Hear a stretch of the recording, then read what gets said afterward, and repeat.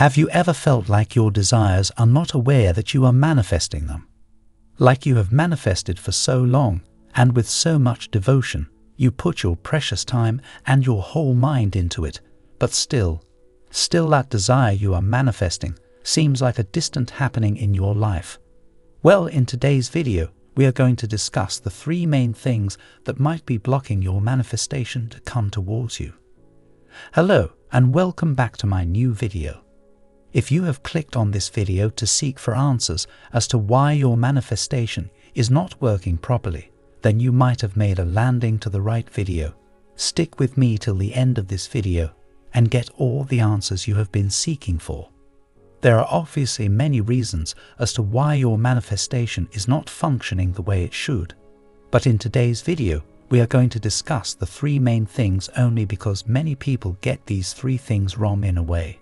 But still, if you are interested in knowing other blockages, then I suggest you to watch other videos that I have posted in this channel explaining you about the different blockages, but watch those videos only after this video.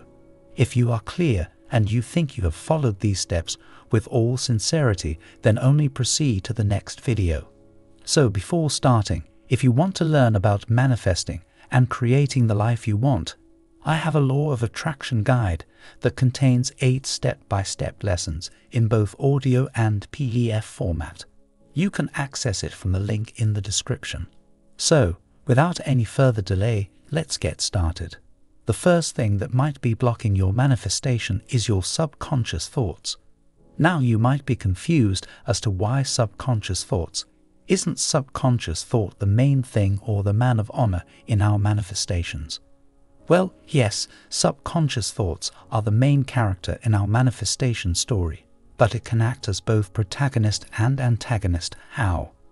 Well, think of it in this way. Your positive subconscious thoughts, like you being healthy, or you being in a happy, healthy relationship, or you being showered with abundance, are all positive subconscious thoughts. And these thoughts act as a protagonist in your story. Protagonists are those characters who are fighting against the right thing or are protesting for the most justified outcomes. And who are they fighting against? Yes, against the antagonist thoughts, or those negative thoughts that keeps bugging you whenever you are trying to look into this life with much positiveness. Like you are manifesting being wealthy. You are thinking and following all those manifestation steps, and within a split second, another thought arrives from back of your mind saying, is it worth it? Am I ever going to make it that far? Or is this manifestation ever going to work? These are the thoughts that creates blockages, and therefore they are called the antagonist thoughts. Those thoughts which feels like they are trying to pull us back into the reality, but are actually creating a gap between you and your manifested desire. Know how to differentiate between those antagonist and protagonist thoughts, and try to avoid those antagonist thoughts as much as possible, because thoughts have a great hand in shaping your reality. And here I am not only talking about those thoughts when you are manifesting, not only those thoughts that appears for like about 5 or 10 or 30 minutes, the whole thought in general, like every thought that passes through your head has to be a protagonist thought. And yes, it does take a lot of time to always think positive. If you are not trying hard enough, try thinking positive. Push those negative thoughts from the side of your head and try thinking positive even when you are at your lowest. Then your subconscious mind will start to attract your desire towards you with twice the speed. Today our world is focusing much on the positive thought. Why is that so? Because deep down we know that when we think positive, we don't get frustrated or we don't get jealous. That anger in us is just pressed down to a point where we don't have to rethink about our actions again and again. We are not destroyed by those negative thoughts, and many souls that has made a landing in this world have already realized that. Now it's your turn to realize that and move on. You might have heard many people say this: what we think is what we attract. The same thing applies here too.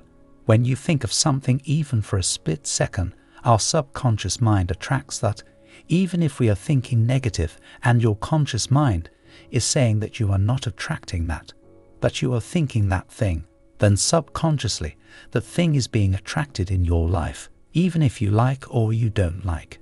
So try reprogramming your subconscious mind into thinking positive and look at how the change automatically appears in your life. The second thing that might be blocking your manifestation is the vibrational frequency you are sending into this universe. So what is vibrational frequency? Vibrational frequency is the frequency or that wave you are radiating from your thoughts and your action. For example, you are on your journey into this positive world. You are starting to think positive, and you are starting to feel the positive. Why is that feeling of positive energy in you so influential in that moment of your life? Or why is that feeling appearing in your life? Have you ever thought of it? It is because that when you allow yourself to feel the positive energy, you are sending off those positive vibrations into this space around you. You are yourself radiating that wave into the space around you. You are creating that aura around you so that the other positive vibrations around could catch it. It is like a magnet. The law of attraction is based upon this theory that like attracts like. If you send off those like vibrations or energies into this universe, the other like vibration present in this universe is getting attracted towards your vibration. Similarly, you are frustrated or you are in that rage of anger and jealousy, and that sends off the negative vibration into the universe, and the universe contains both the vibrations, so the positive vibration you are attracting is trying to go away, and the negative vibration is being attracted. You yourself have created that aura which attracts the negative energy. And another thing is that when you are frustrated or jealous, the vibration you send off to the universe is twice the rate of the vibration you send off when you are happy and in a good mood. So set yourself and step back a little if you feel like you are not in a good mood.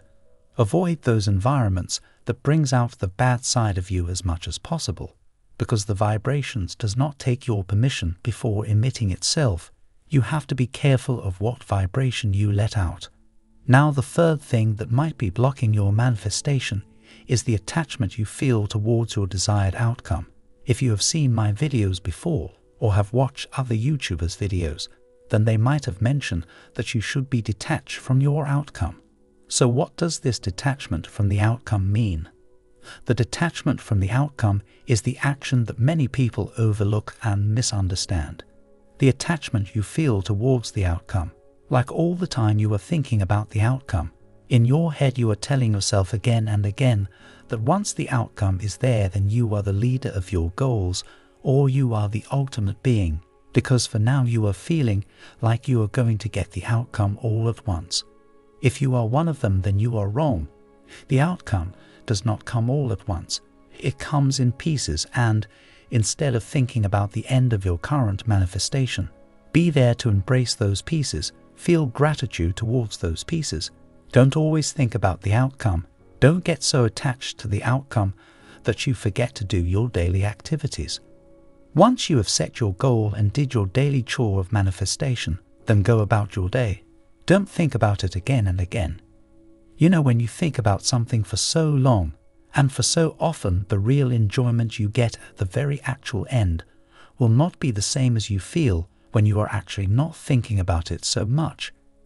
Don't take that sweetness out of something so forcefully. You will not have any sweetness left when you will need it. Now, if you want to know more about the act of detachment from the outcome, or how to do it, and what are the consequences of so much attachment towards your desired outcome, then I have created a video that is in this channel. You can go watch that video now and apply it. So that's it. That's for today. We have come to the end of this video. And if you have come this far, I thank you for listening to me. If you liked this video, press that like button down below and share it to your friends and family.